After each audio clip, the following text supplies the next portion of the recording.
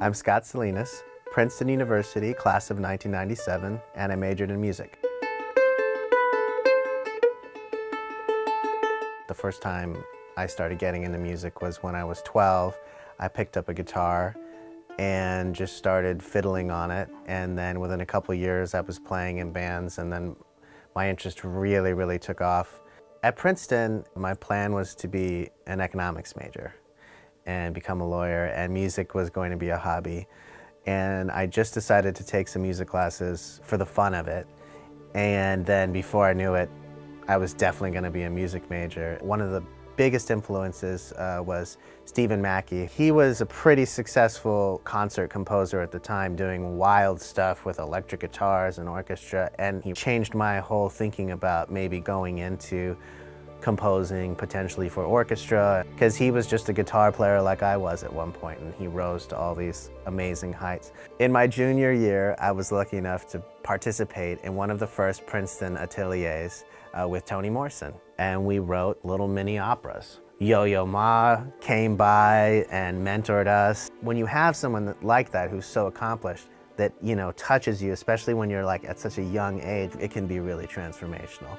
When you're a music major, you always have to study your instruments. My teacher there, his name is Bruce Arnold, was from Berklee College of Music. That was his background. And so after Princeton, I decided to go there and get a certificate in film scoring. When I was just finishing up my final studies there, I just saw a flyer for the Turner Classic Movies Young Film Composers Competition. I decided on a whim to give it a try. As a grand prize winner, they assigned me a silent film from the 20s called Laugh, Clown, Laugh, starring Loretta Young and Lon Chaney, and they let you score it. To be at that age, having to deal with 75, 80 minutes of orchestral music, thinking about how to make that flow in an interesting way, it was a really great challenge. Amazing experience. Hey, trombones, you're in trouble again.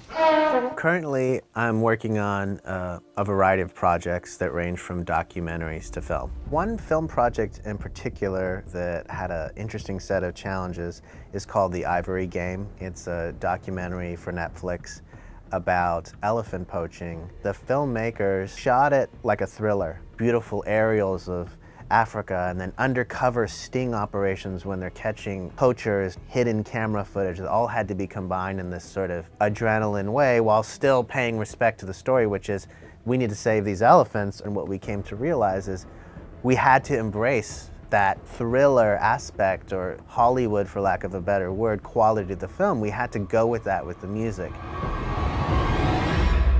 One of the things that I find the most fascinating about my job is, oh, we've got a problem, how are we going to solve it? I feel like I've been prepared for that ever since my beginning education in music.